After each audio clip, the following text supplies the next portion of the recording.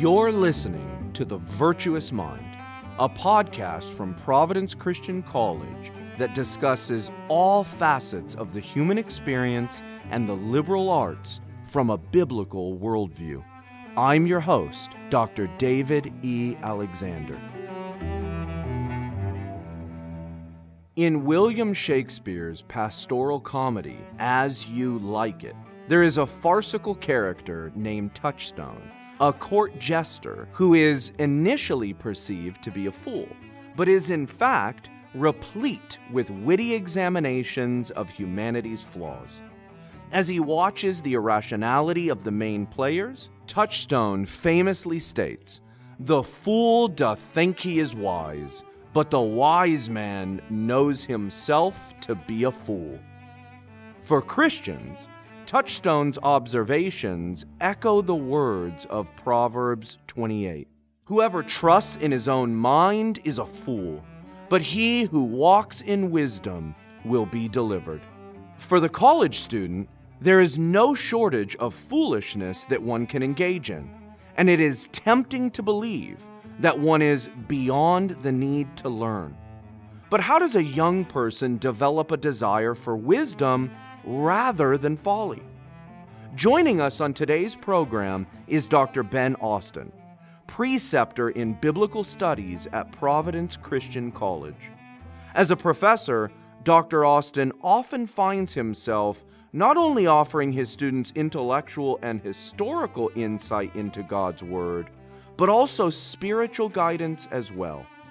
Ben, we are so glad to have you on the program today. David, thank you so much for having me on. Ben, as students struggle with their fallen, sinful nature, how can they seek knowledge and understanding? And how can they possess true wisdom when there are so many worldly pleasures vying for their mind, heart, and affections? David, those are really great questions. You know, when our students sit down to study, in front of them are the books they bought for the courses, but also at their desks is a phone, a tablet, or a computer. Yep. Education has always had its price, but the information age has now monetized our attention. Our students' time is money for advertisers, and the apps on their devices use AI algorithms to feed them the content that will keep them consuming. They pay to be shaped by a Christian liberal arts education, and others are paying to shape their mental and consumer habits. Yeah, we've all heard you are what you eat, but how nutritious really is what we consume while our faces are buried in our phones? David, this isn't a new problem, though AI may make digital content more addicting. We see the issue already in the Old Testament. In Proverbs 15:14, it says, "An understanding heart seeks out knowledge, but the faces of the stupid graze on folly." So to the modern reader, we have a mixed metaphor, but really it works to contrast the understanding heart with the faces of the stupid. Elsewhere in the Bible, the word for seek is used for seeking information from a prophet, seeking to find something lost, seeking an audience with a king or with God. So what the word implies is seeking something one lacks, but also will benefit from finding. The word can also mean to aim at or practice, so the understanding heart practices knowledge. This implies that it takes effort to go out and find knowledge, and maybe takes work to acquire it, like learning a language or earning a degree. Also, in some contexts, the word for seek implies to desire or demand. An understanding heart wants knowledge and won't settle for just anything. On the other hand, the faces of the stupid graze on folly. Now, don't be offended by stupid. It's not a lack of natural intelligence, but having a lack of judgment or having false confidence. The word for graze is elsewhere used for sheep or goats, which mindlessly stuff their faces into whatever happens to be in front of them. The faces of the stupid, then, are like goats, mindlessly eating grass or thistles or an old boot or tin can like in the cartoons. And note also that they're plural, as though many take this approach, unlike the individual, understanding heart.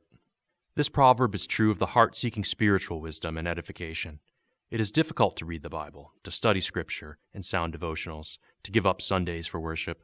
How much easier to just stuff our faces with moralistic cliches, or even just grazing on social media, the headlines, whatever happens to be in front of us, happens to be on TV. The great irony of the smartphone is our constant access to all the knowledge of mankind, but we use them mostly for angry quips to strangers and grazing through endless lists of TikToks, tweets, posts. I know it's easy to stuff my face with folly, just like so much junk food. It's easier by far than learning things of value or seeking out true wisdom. David, I know, like you hate hearing from students, just tell me what I need to know for the test. when we aim to show the grand intellectual vistas available in our subject, when one puts in the effort to make the scholarly ascent. Yes. One of our goals of this liberal arts education is to help students develop a heart of understanding, to instill in students a habitual need to seek out knowledge. Francis Roberts, a Puritan minister of the 17th century, says, "Men's books with worthless chaff are stored. God's scriptures golden grains afford. Reject the chaff and spend thy pains in gleaning up these golden grains." Interesting. If that's what he says about books, what would he think about social media and television? Yeah. I do remind my students it is important to take breaks, and these distractions have some value, but they need to remember who they are becoming. A reformed Christian liberal arts education is not just about content. It's about developing a heart and mind that seeks out knowledge of God as He's revealed in Scripture, that seeks His wisdom in creation, His work in history, and understands our role in serving Him in our vocations. So I remind my students, even as I remind myself, let's not graze our faces into stupidity, but seek out knowledge. Or as Paul says in Colossians 3:1, seek the things that are above. We are dying to this world and gaining a new self, which, as Colossians 3:10 says, is being renewed in knowledge after the image of its Creator. You've been listening to The Virtuous Mind, a podcast from Providence Christian College. The mission of Providence Christian College as a reformed Christian institution is to equip students to be firmly grounded in biblical truth, thoroughly educated in the liberal arts, and fully engaged in their church, their community, and the world for the glory of God and for service to humanity. We'd love to have you visit our campus. Providence Christian College is now accepting applications for the upcoming semester. Contact an admissions counselor to learn more. Visit providencecc.edu.